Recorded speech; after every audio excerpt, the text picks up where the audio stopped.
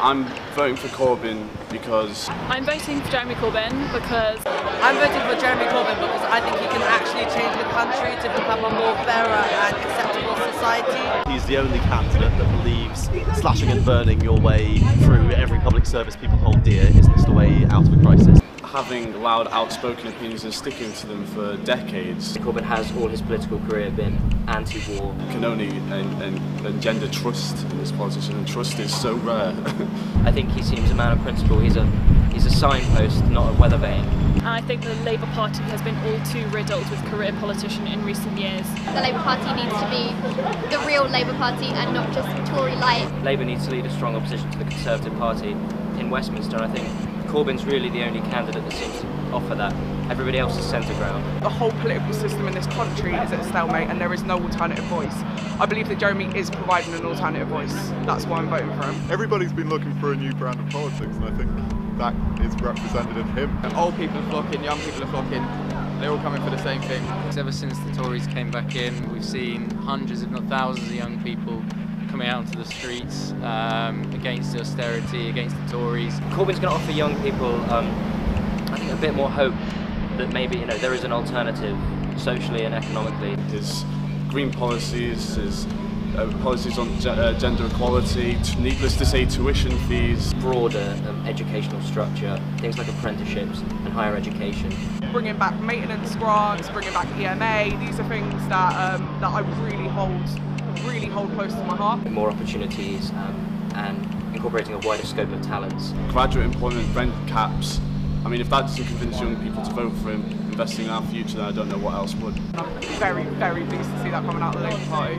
Our generation, we've faced the cuts, we've faced our tuition fees being hiked, we've faced our EMA being cut, our schools being academised. We've got a housing market that works in the interests of private developers alone, where young people can't claim housing benefits.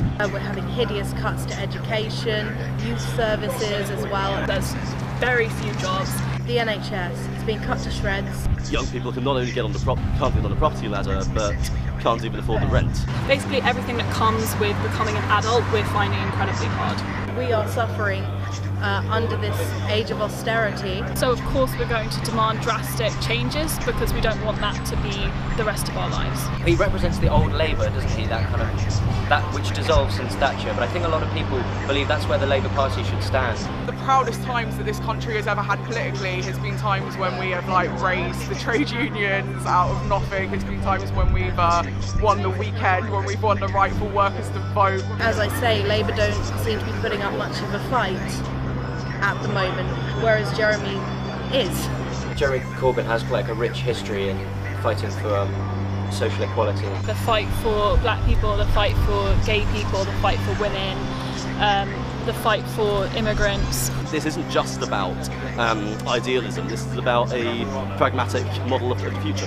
He's turned around and he's given a viable financial plan. The way back to sustainability, the way back to growth, the way back to a fairer future is not by cutting and slashing away at everything. Young people are fed up of this mode of British politics. They have been waiting for something to happen. They have been waiting for something to feel passionate about, and Corbyn is offering that. Now there's a real youth movement that's got a focus and it's got a direction, and people feel like there's going to be a real change. We're thinking about our futures, what we want to do when we want to have kids, when we want to move into houses. We're caring about everybody's future. Our needs need to be met and our voices need to be heard. Now we're getting to the point where young people are starting to be more of a driving force in British politics, are coming out, are voting. He's offering a voice and he's given us a reason to believe, and he's given us a reason to want to be active.